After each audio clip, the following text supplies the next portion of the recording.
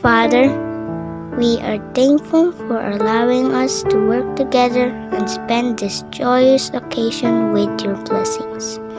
We are so blessed that despite of the current situation the world is experiencing, you continue to guide us and give us strength, wisdom, and good health to enable us inspiring and touching lives. With our strength alone, we can do nothing.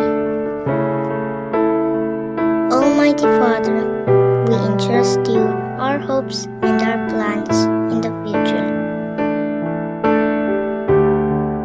May your grace guide us in everything we do. Hear our prayers as your children.